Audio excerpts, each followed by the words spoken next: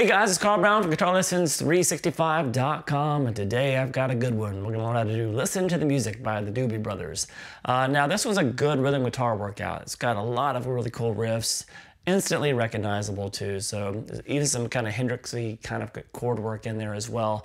I'm going to go through all the sections kind of as they appeared on the original recording. I'm not going to do any of the solo work, but just all the rhythm work, and it's a nice workout even just doing that. Now, before I get into it, please subscribe to the channel if you haven't already. Ring that notification bell so you can know when I release a new video. Kind of like and comment the videos; it really helps. And what really helps more than anything is actually for you guys to check out my Guitar Academy. It's contains all of my guitar courses. One subscription gets you access to all of my courses, personalized support from me, access to all of my live streams that I do every weekend with just Academy members. So it's a really great community. Hopefully you'll come and join us. Get a free 7-day trial by clicking that link below. All right, so let's jump into this. Now we're gonna start here with this intro, which is, so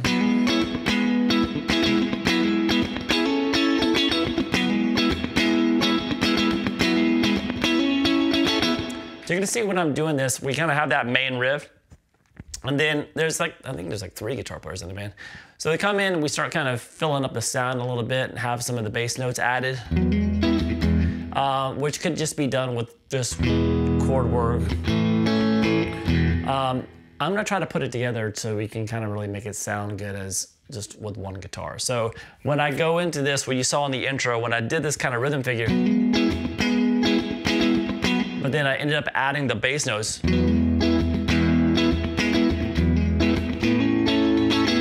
That might be kind of a combination of a couple of different, what a couple different guitar players are doing there. Because one might just be doing the straight riff without the bass notes, just to make it really funky. But I'm gonna put them together. All right, so we do start without the bass notes though. So what's going on here is you're gonna bar the 9th fret across the B, G, D, and A string. So the 4 middle strings. So bar that, and as you strum that, you're gonna hammer on the 11th fret there on the A string. And then we get to the chord that where you actually wanna strum that chord. And then you kind of do that figure again. And then you're gonna go over to one bass. So this is an E, based off of an E. Becomes an E in first inversion when you do the hammer on. And then here we do the same thing, but we're kind of going from an E chord to an A. So now this is gonna be still barring at the 9th fret, but just across the B, G, and D. So, and then what you're gonna do is you're gonna strum those 3 strings and then hammer on the 10th fret on the B and the 11th fret there on the D. And when you hammer on, it becomes a A major triad. So we have this. And then go over to the A. And then at the very end, you go back and just hit the 9 across the D, G, and the B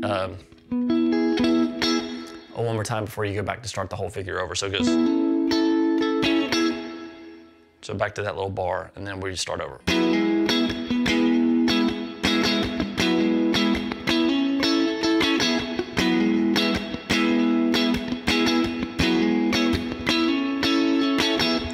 So after a couple of times of playing it, we have the full band that comes in, and that's when I start adding the bass notes. You can choose to do that if you want, but I think it kind of makes it sound a little bit fuller. And you still have the same thing going on top, so we're still doing that riff, but instead of just hitting those strings, I'm gonna add the low E in there too.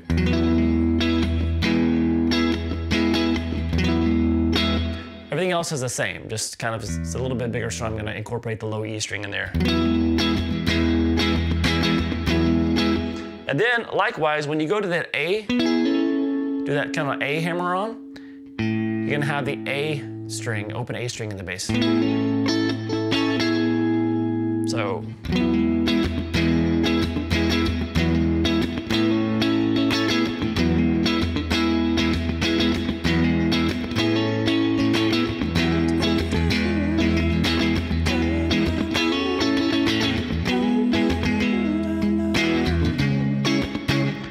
after you've done that riff a little bit, when the vocals come in, I was trying to hum them, I don't know the lyrics.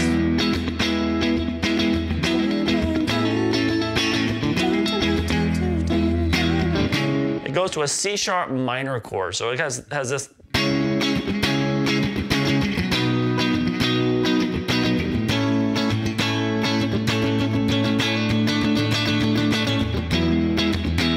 All right, so that is a full bar now at the 9th fret. It's going to be a C sharp minor chord, full bar at the 9th, and then you're going to have in front of that bar you're going to have the 11th fret on the A and the D. Take that down to the B major, so just go down 2 frets. Same chord form, but you're going to add the 8th fret there on the G string to make it a major chord. And then here I'm going to play this next chord kind of like a Hendrix chord thumb style here. Why? Because of that. I want to kind of keep the bass note going, but I want to play that, bring it up from an A major chord to an A sus4 chord. So easiest way to do that really, we have the, you can just do the, you don't have to do the thumb if you don't want to, but I believe they do. So we have the open A string if you want, just to make it easy. 7th fret there on the D string, 6th fret there on the G, and then you're gonna bar the 5th fret across the B and the high E string. So that's just a regular A major with this open A string in the bass. And from there you can just go hammer on the 7th fret there on the G string. So that kind of incorporates that. So you can add the A and the B here too, kind of double the open A or whatever, but it doesn't really matter. So we have this.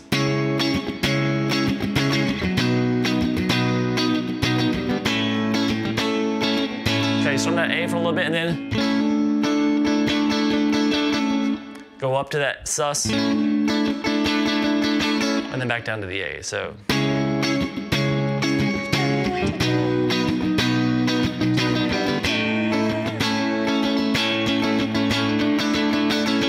And then.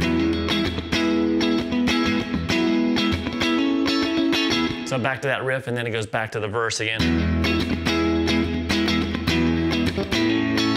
Kind of starts the verse over.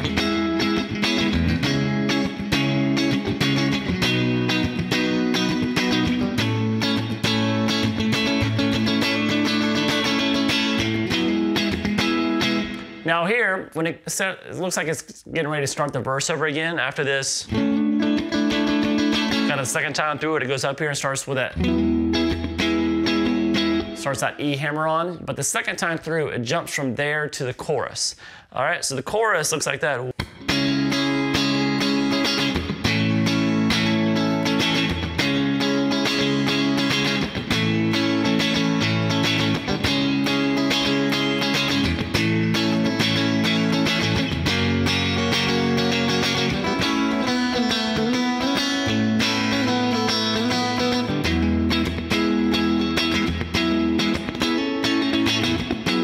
All right, so it's gonna start here. I'm gonna do this instead of this C sharp minor here. Sounds closer to this voicing of it. Plus we have this kind of other stuff that goes on with it too. So it makes more sense to kind of play this down here, especially with just like a one guitar arrangement. So we're gonna start with this C sharp minor chord played here at the 4th fret, which is a bar from the high E string across to the A string at the 4th fret. And then in front of that bar, you're gonna play the 5th fret there on the B, 6 on the G, 6 on the D. From there, we're gonna go over to an A major chord. So it's the same, we can just do a regular full bar chord version like we did here at the B, just down here at the 5th fret. So,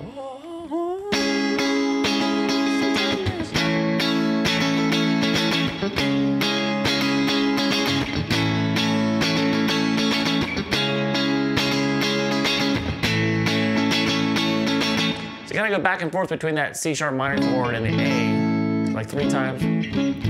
Then it goes, as you can keep playing this this bar chord shape, this major bar chord shape, but down at the 2nd fret and making an F sharp.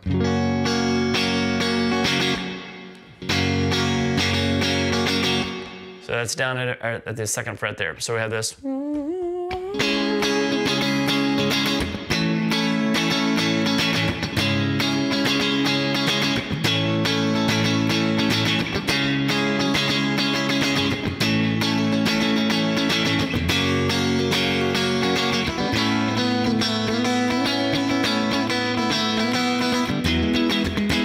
So that last little thing I did is based off of an A chord. So after this F, you're gonna jump up here, and I'm gonna start with the open A string there. I'm gonna try to let that A string ring out as much as possible. So we have this open A, and you can start with this 7th fret there on the D string as well. But what you're gonna do is the 6th fret there on the G, and then the open B, open high E with it. Now there's a melody that happens on the G string.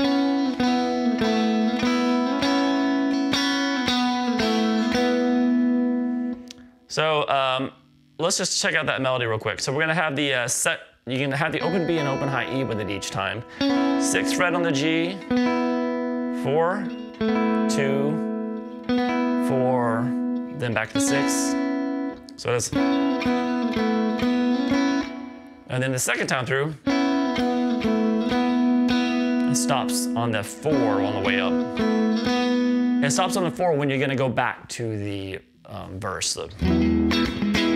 So it is.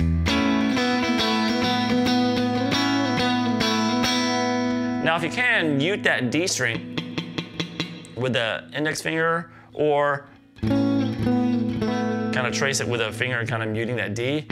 So you can have the open A string, kind of you're hitting that as well.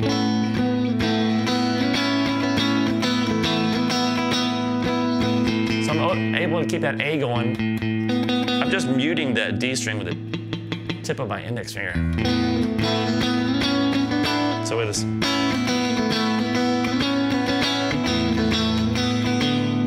Something like that. Well, I was muting it. And then it goes back to. All right, so that's pretty much the chorus there. Now the chorus does have kind of an interesting rhythm to it. It's like.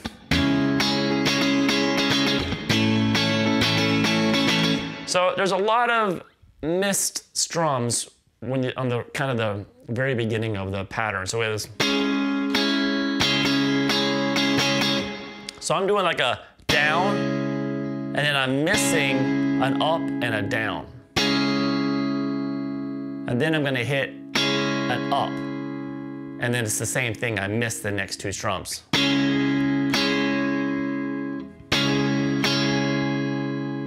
And then it's kind of more straightforward, down, up, down, up, kind of more a common pattern. So I had this.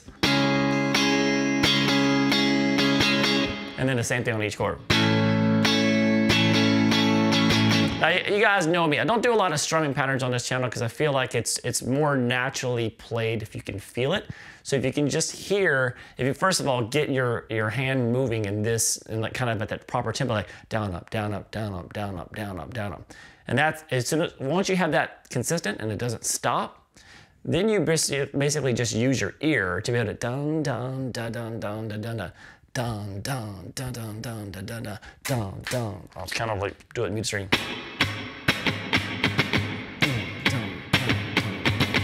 That's how you should do strumming patterns. If you analyze them, you lose the feel of it, you overanalyze it, and you have issues with rhythm. If you just mimic what you hear and have your hand set in the proper motion, this continual kind of momentum going on here, just like it's a metronome, the pattern is just going to fall into place naturally. And that is how you want to kind of tackle 99% of the rhythms that you come across. All right, so that's basically what's going on. Get back to this pickup.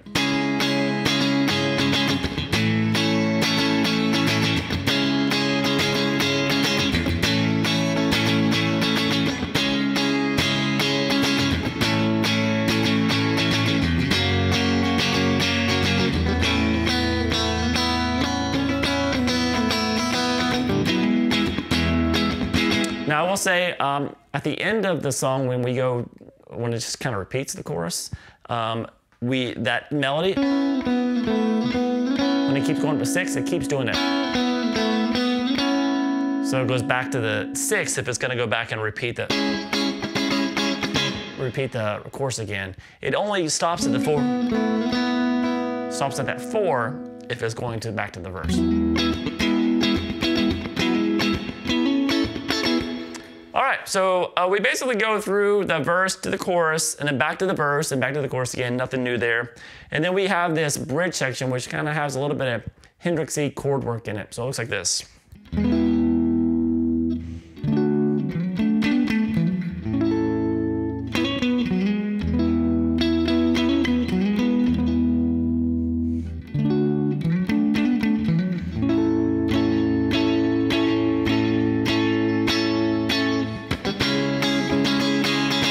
To the chorus there. So it's going to start with that E chord we did. So just that 9th fret bar across the B, G, and the D. 11th fret there on the A, and then the open E. All right, then it's going to go to a D major chord right here. So that's going to be the 10th fret here on the low E string, 12 on the A, 12 on the D, 11 on the G. And then we have our first little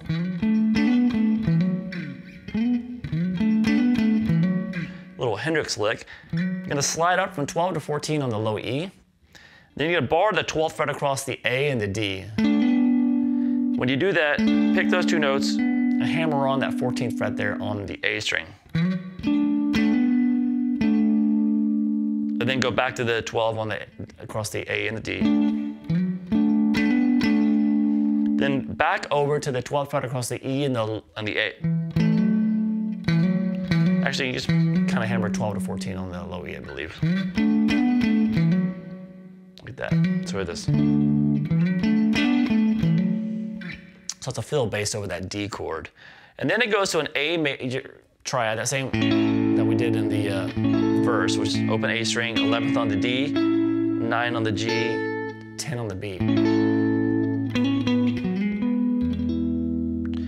And it leads us back to the A, after the E chord, I'm sorry.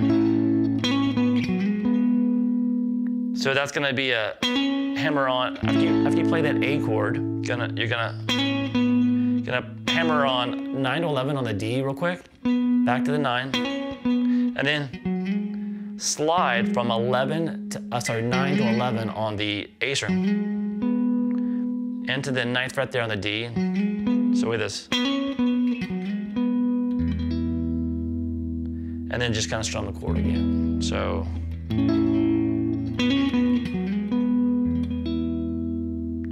Now we're on the final chord. And it kind of does the same lick. So you have the E, and then you can play the 9th fret on the D and the G real quick. And then that same hammer on from 9 to 11, back to the 9. So I'm kind of incorporating that top note a lot here. But I'm doing the kind of the same lick. And then that same slide on the A to the 9th fret there on the D. So it is. So all together, first time through the chords, we have this.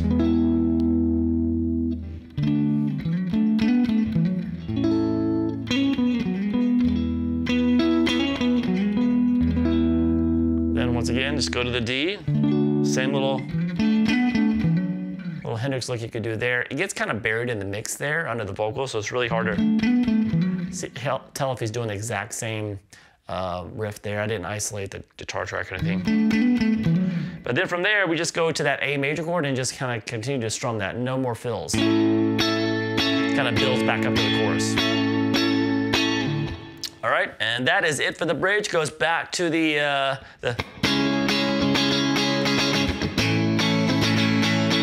back to the chorus, and like I said, this is the extended chorus. This is the one that kind of repeats. So that melody is going to always go back to 6. 6, 4, 2, 4, 6. 6, 4, 2, 4, 6. And you will be all set. So I hope you guys enjoyed it. It's actually a really fun song to play, instantly recognizable when you use it.